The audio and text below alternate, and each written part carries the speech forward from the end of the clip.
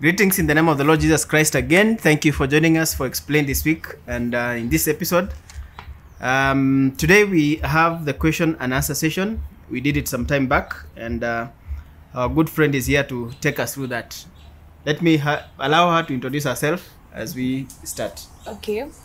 Hello, my name is Faith Koech, and I'm here with questions, hoping to get answers.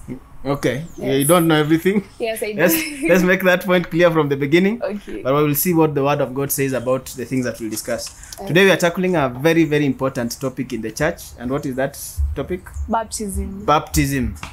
Yes, and I know we've heard a lot about the word baptism, but we will see what the Bible talks about that specific thing, and we'll see how that applies to our lives and how that can help us to be closer to God. Yes. I think before we even get further, can you tell our audience what you do? I'm a student at Catholic University of Eastern Africa, and I'm doing computer science. Computer science. Yes. Which year are you? I just finished my first year. And How I'm is on it? the How is main- computer science? It's not as challenging. It's okay. I like it. I enjoy It has a lot of maths, Yeah, it has programming, math language. and- Yes. So after you finish, what will you become? Software developer. Software developer. Yeah. So making apps Yeah, apps, and websites. systems. Exactly. Yeah. Yeah. Good, and that's what you want to do. Yes. You are not forced by your parents. No. they Okay. don't. Yeah. Good, and that's very important. Sometimes parents want to live their lives through their children. So if they failed to get to something to become a pilot, they want their child to become a pilot. Please don't do that to your children. Okay, so about baptism. Where do we start?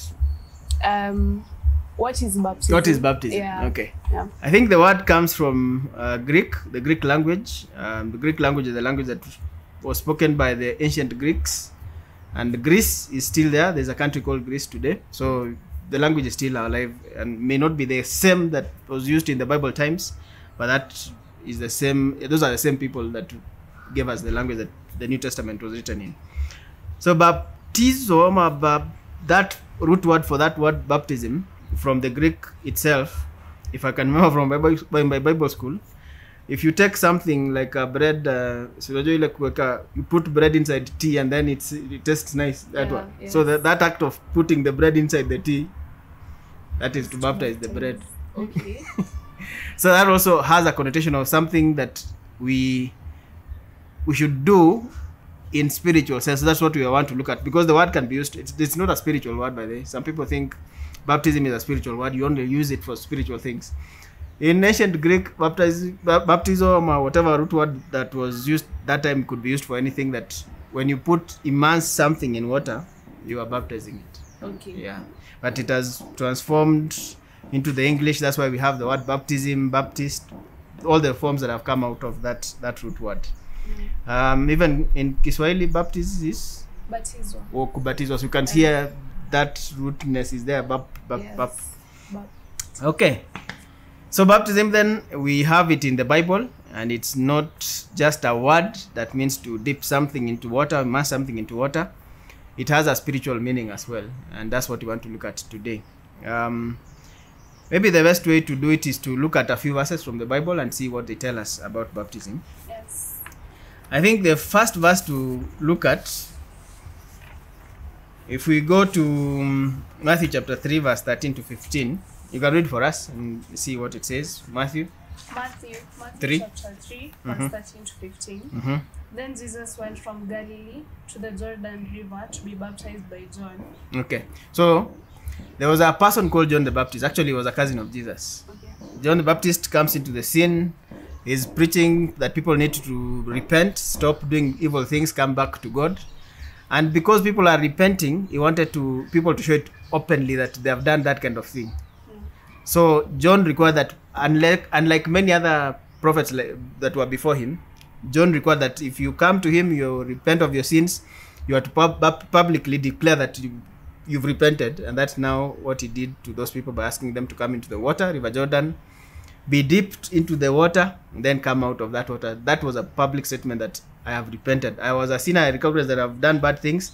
I say I am sorry for those things. Now I am coming out with a clear conscience and wanting to serve God from that. That's John the Baptist. So that's where the story picks up. Repeat verse 13. Then Jesus went from Galilee to the Jordan River to be baptized by John. Yeah. So John is baptizing, and then Jesus is also coming to be baptized. Remember we said those people who needed to be baptized were sinners. From the way you know Jesus, was he a sinner? Yeah. Okay. Now let's continue verse 14. But John tried to talk him out of it. I am the only one who needs to be baptized. I am the one who needs to be baptized by you. He said, so why are you coming to me? Now you can understand John.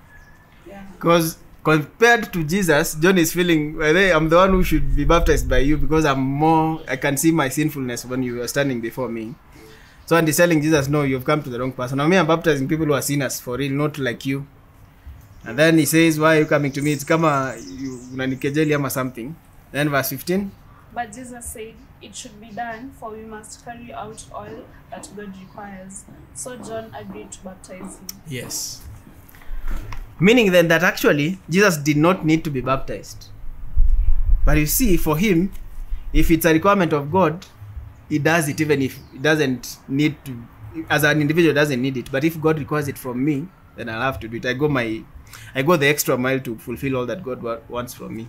Yeah. So that is the kind of attitude we need to have from the beginning about baptism. It is a requirement of God. We may think it's not important, but it's because God has required it that we will do it. That's how Jesus. And if Jesus is our example, you can see from him. He didn't need to be baptized, but he's the one who went even to John. It's not John who looked for him. Yeah. So even the people, if you're watching us and you've not been baptized, the pastor to look for you, you need to look for the pastor concerning that issue itself. So that's one of the very key important things that we need to lay before we go to other verses. And then the famous verse in Matthew chapter 28, verse 19 to 20. People know this one because of missions, but let's look at the baptism aspect of this verse today.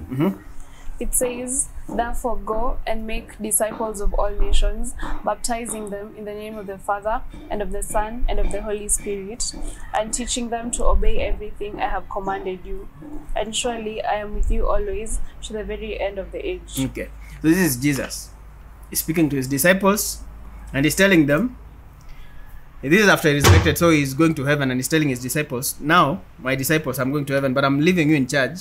And from this moment on, I want you to go and make disciples of all nations. Make students for me from among the people of the world. So that was what people call the Great Commission. And how do we make disciples? So the how part of how to make disciples, the first part is baptizing them. And baptize them in the name of the Father, and the Son, and of the Holy Spirit. Notice also it doesn't say the names of. So they are one. God is one. Remember from our other discussion? Yes. So the name of the Father, and of the Son, and of the Holy Spirit. Because you're being baptized into this God who is one and in a Trinity, and the Father, the Son, and the Holy Spirit are working together in your salvation plan. Yeah.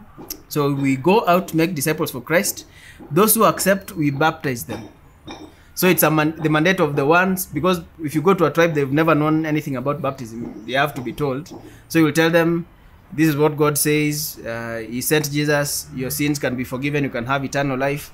But for you to start, you have to repent and then be baptized and then now follow the teachings of Christ. Yeah. That's what it goes on to say. And teaching them to obey everything I've commanded you. So if I baptize someone who has believed and teach them to obey everything Christ has commanded, I have made disciples for Christ.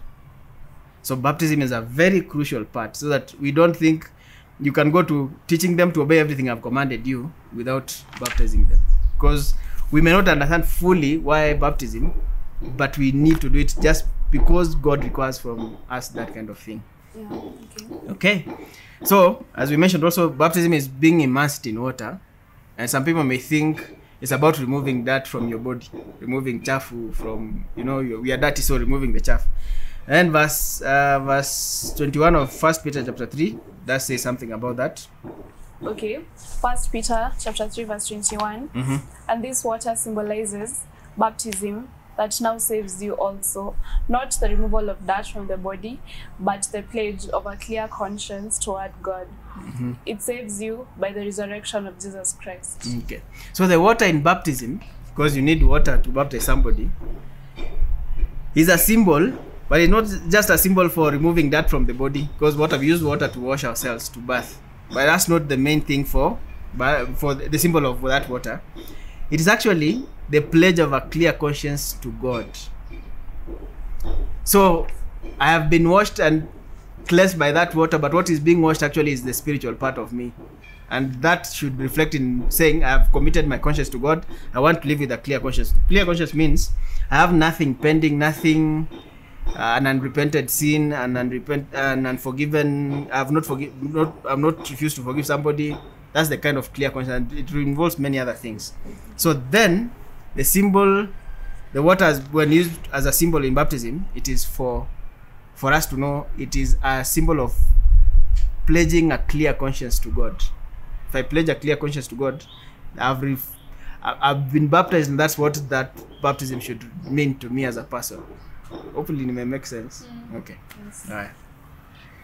And then one day, Peter is preaching, and he's preached to so many people. And this is on the day of Pentecost. After preaching, the people listen, and they've gotten to the point where they're saying, Peter, you're saying the truth. You're saying the right things. And then what should we do now? What should we do after you preached so nicely and done all those things? So in Acts chapter 2 verse 38, Peter replied to them. You can read for us that. Peter replied, "Repent and be baptized, every one of you, in the name of Jesus Christ, for the forgiveness of your sins, and you will receive the gift of the Holy Spirit." Yeah. So you see, people you've preached to the people, they've heard the message, and then they're asking you, now what do we do with what you told us? We feel we need to do something. So Peter is telling them the first thing you need to do is to repent. The first thing, just repent. Repent means recognize your sinfulness and stop going that direction. Somebody was saying actually pent is, like penthouse, top house. Yeah. Yes. Go to the top. Repent. Return to the top. That kind of thing. In your relationship with God. So repent, and then after repenting, you are baptized. This after John the Baptist has died, Jesus has gone to heaven, but the baptism didn't stop with John the Baptist. We see it now being done by the disciple of Jesus Christ. Be baptized, every one of you. So you can't do it on behalf of somebody else. You can't say now, I want to be baptized for my long dead grandfather. No. You are baptized for you. You are the one who is declaring that I am a follower of Jesus Christ. And that baptism has to happen in the name of Jesus Christ, not in any other name. Basically, you're saying the authority under which we are doing this act is the authority of Jesus Christ. If I come with a letter that has Uhuru Kenyatta on it, President Uhuru Kenyatta, I'm coming with it in the name of that person. So that's basically what it means, in the name of Jesus Christ. And that will bring about the forgiveness of your sins. So repenting and being baptized brings about forgiveness of your sins. And as human beings, we can think, this baptism thing, I hate water. I'm what do they call? Hydrophobic. I don't like cold water. So some people have postponed being baptized because of that. But we need to know what is at stake here. It's the forgiveness of our sins. And the attitude we show towards baptism should reflect that same attitude that was in Christ. No need to be baptized, but he went the extra mile to be baptized so that he can fulfill all righteousness, all things that God wants. And then, notice, so you repent, baptized, you're forgiven of your sins, and then what happens? That last line? You will receive the gift of the Holy Spirit. Yes. So the gift of the Holy Spirit comes in that sequence. And then, actually, let's read Acts 19, verse 5 to 6, so that we also see this in action. Okay. It says, on hearing this, they were baptized in the name of the Lord Jesus. When Paul placed his hands on them, the Holy Spirit came on them, and they spoke in tongues and prophesied. Yes. So, Paul is preaching somewhere, people heard, they were baptized in the name of the Lord Jesus Christ. Notice the language. This is what Peter had said, be baptized in the name of the Lord Jesus Christ. So they've been baptized in the name of the Lord Jesus. And when Paul placed his hands on them, the Holy Spirit came on them, and they spoke in tongues and prophesied. So you can see how the Bible is one. Peter said something, and we can see Paul doing it. Awesome. Now, another verse that can help us to understand, Mark 16:16, we can read it. Whoever believes and is baptized will be saved, but whoever does not believe will be condemned. Yes. So whoever believes is baptized, and you will be saved. So salvation is linked to baptism. So a salvation that does not include baptism is questionable. We'll get to that point. But the salvation that does not have a baptism is questionable. So, and this is Jesus saying, whoever believes and is baptized will be saved. He could have said whoever believes will be saved, but he adds baptized. I think the important thing about baptism is this. I've said I'm changing my life. I want to follow Jesus Christ. I want to make a statement to those people around me. The public thing I can do that will make a statement is to get baptized. So when I'm baptized, I'm telling the world, from now on, I have died to myself and I'm coming up to water as a new creature who is formed in the image of Christ, who wants to live for Christ. I'll let Christ live through me. I think that's what first verse there says, Galatians 3 verse 26 to 27. In Galatians, yes. It says, so in Christ Jesus, you are all baptized. You are all baptized children of God through faith. For all of you who are baptized into Christ have clothed yourself with Christ. Okay. So in Christ Jesus, you are all children of God through faith. For all of you are baptized. So he's talking to people. These are the church in Galatia. Yeah. So he's talking to fellow believers. He's reminding them, actually, when you are baptized into Christ, it's like you put on Jesus. So now that when people look at you, they should see you removed yourself and you put on Jesus. So they should see Jesus when they look at you. Yeah. And then in Romans chapter 6 verse 3, it speaks about that death that we are talking about. So read it for us. Romans chapter 6 verse 3. Or don't you know that all of us who are baptized into Christ Jesus are baptized into his death? Okay. So this is a question about that should not require you to answer it. A rhetorical question. Or don't you know that all of us who are baptized into Christ were baptized into his death? Yeah. So basically, Christ died, we were not there, but when we are baptized, it's like we are participating in his death.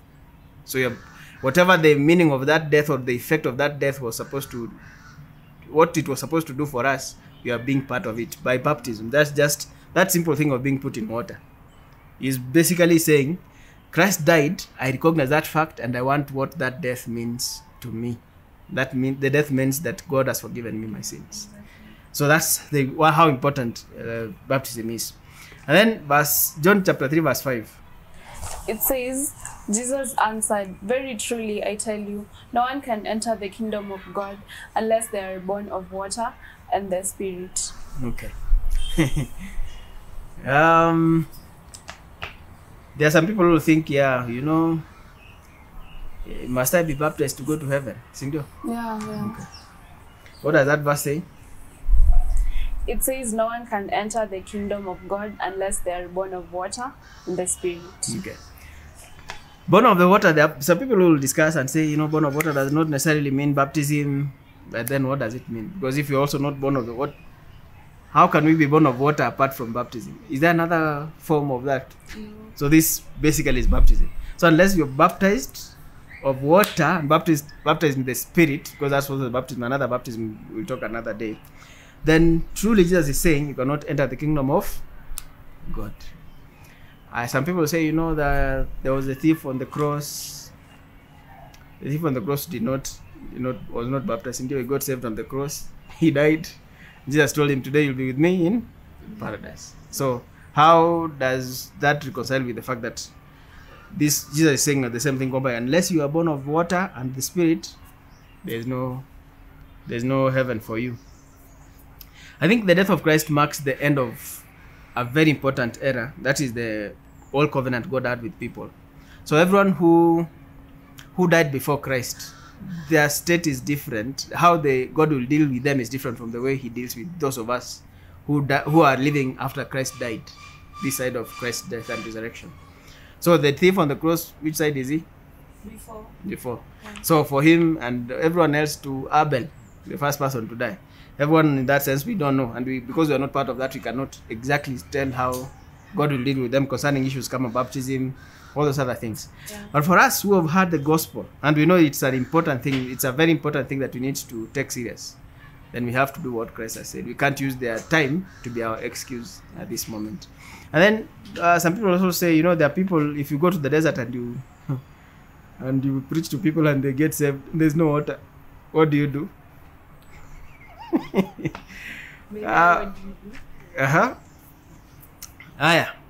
Sometimes in that state, a symbolic way of doing it can be just take a cup of water and then pour it on their head, a small amount, to reflect, to just help them understand that this is a new life that you're getting into.